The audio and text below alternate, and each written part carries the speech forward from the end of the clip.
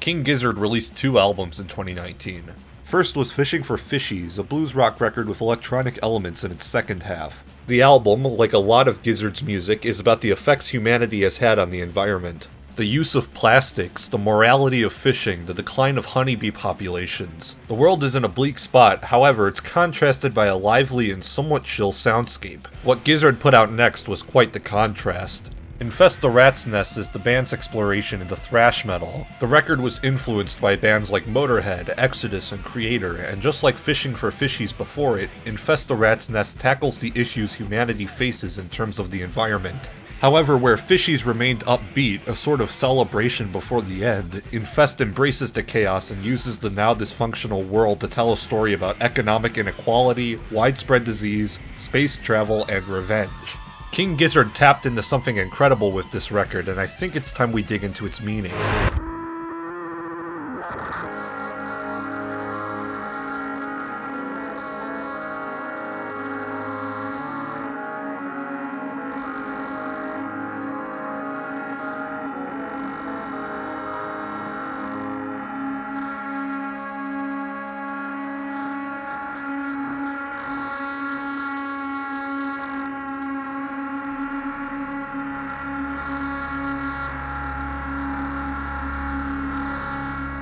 Side A of the record consists of 4 connected songs that set up the world the story takes place in. While Side B is much more action-oriented, the beginning of the record introduces us to the conflict and the dynamic that fuels the later half. Planet B starts and calls for the listener to open their eyes and see. Planet Earth has become unsustainable over years of neglect. Humanity is running out of food, cities blanket the land, it's snowing in the desert due to climate change. The wants and needs of humankind have pushed the planet into a state that they cannot fix. The only real option for people is to pack up and leave, to colonize another planet and live there. However, as the chorus states, "There is no planet B. Open your eyes and see." There's nowhere that these people can go. They're really stuck on a decaying planet. Well, that's not entirely true. There is one other place to live, but it's one that a certain part of the population doesn't want to open up.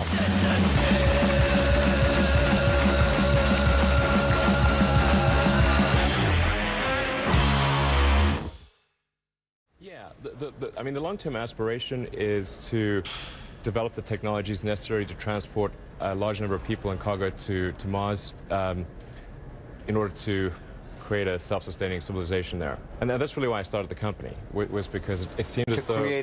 To create the possibility for life on other planets. Yeah, exactly. As the title says, the rich have all moved to Mars, leaving the poor to die. The song is sung from the perspective of someone on Earth who sees the rich enjoying their new life on a planet he'll never get to live on. The idea of colonizing Mars isn't new, however over the last few years, the push for living there has been reinvigorated. Elon Musk, the current richest man in the world, has stated that he wants 1 million people living on Mars by 2050. However, Gizzard sees an economic issue arising. The cost for a ticket would be so much that the average person couldn't afford it. The privileged are the only ones with the ability to live on. If you can't afford the ticket, you're stuck on the world that they ruined. Elon seems to know about the issue, however, his proposal to fix it isn't great. It's pretty much a space version of indentured servitude. No matter what happens, the gap between the rich and poor keeps growing. In some ways, the gap can be represented by those planets. We're millions of miles away from Mars, and we're millions of dollars away from being in the 1%.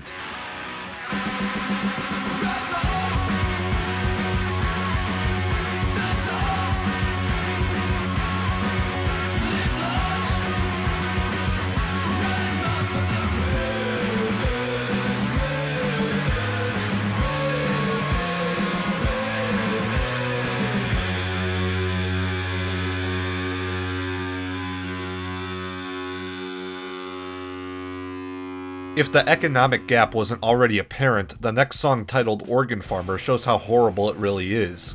Since there's very little food left on Earth, the rich have started to feast upon the poor. People are raised in laboratories for the sole purpose of consumption. They're the newest form of livestock. This is all happening as people hunt down whatever animals are left and as forests are being cut down. It happens under the eyes of hypocritical governments that say they want people to survive but allow organ farming as a business. The organ farmer knows it all. They know what they're doing is evil. On one hand, they just want to survive. That's only human. But on the other hand, they feel so disgusted by their actions that they want to die. The song showcases the power that the rich have. They're capable of taking advantage of anybody they want to for their own needs. To them, the inhabitants of Earth are disposable. In their minds, they aren't doing much, so why not make them useful? There's no humanity, it's all about personal gain. That's the mindset that people in power have.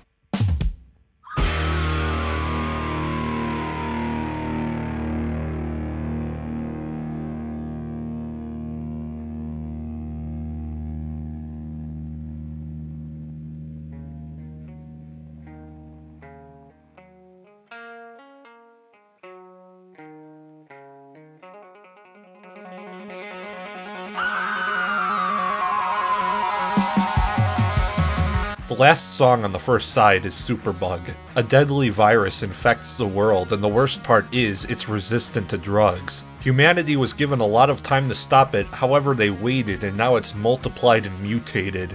It's so deadly that it has the ability to wipe out the entire human race. The Superbug is an unstoppable force that doesn't care how old you are or where you came from. It wants you dead. I didn't even mention that it was given an upper hand by humanity's overuse of antibiotics. The Superbug is the last piece of the puzzle for Side 1. The world is dead and everything's in chaos. The rich take advantage of the unprivileged as they live alone on Mars. A virus sweeps the land as forests continue to be destroyed and as animal populations continue to decline. With this, a story starts to unfold. One team decides to try and leave Earth as it's their only chance of survival. This is the story of the Venusian crew.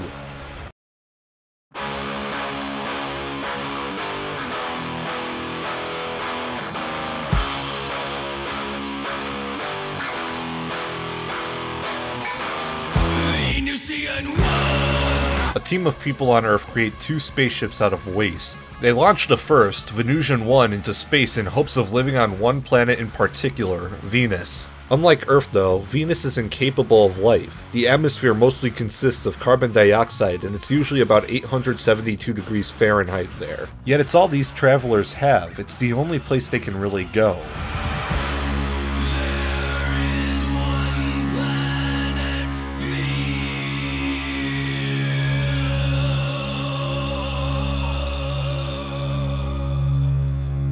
To get there, the crew uses the gravitational pull of the sun to launch them towards their destination. However, at the ship's perihelion, a solar flare emerges in front of them. At that point, all they can do is wait for their inevitable deaths. The mission was a failure, but there's one other ship left.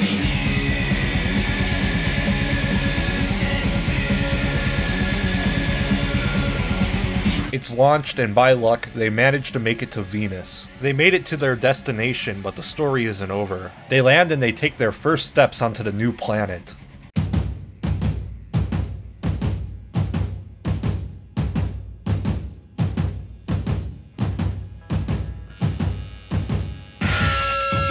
Instead of starting a new life away from Earth, they combust into flame. It's a pain so unbearable that the crew wishes for death immediately, yet the travelers also see it as cathartic. They are being taken out of the world that has caused them so much misery. Their bodies burn away on the surface of Venus, but it only serves as a door to another world.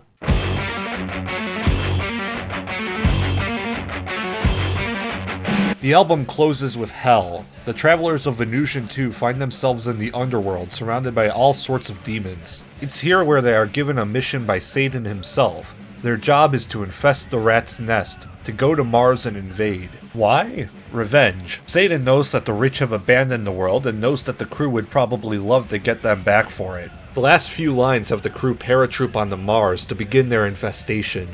The story of Infest the Rat's Nest is a brutal one, full of disease, death, and anger, and if anything, I think it's reflective of how a lot of people are feeling. As the world gets hotter, the rich get richer, and a deadly virus continues to take more and more people away from us, the themes of Infest hit incredibly hard. Gizzard isn't deep on this record, but the songs really come together to tell us an intriguing story. It's a warning of where we could end up if we don't start to clean up our act. And sure, while its discussions of Satan, spaceships of human waste, and organ farms remain as fiction, the message remains. Humanity will do anything it wants, even if that means screwing over everything around them. Evil is a byproduct of the greed that's in us, and it's only a matter of time before the consequences set in.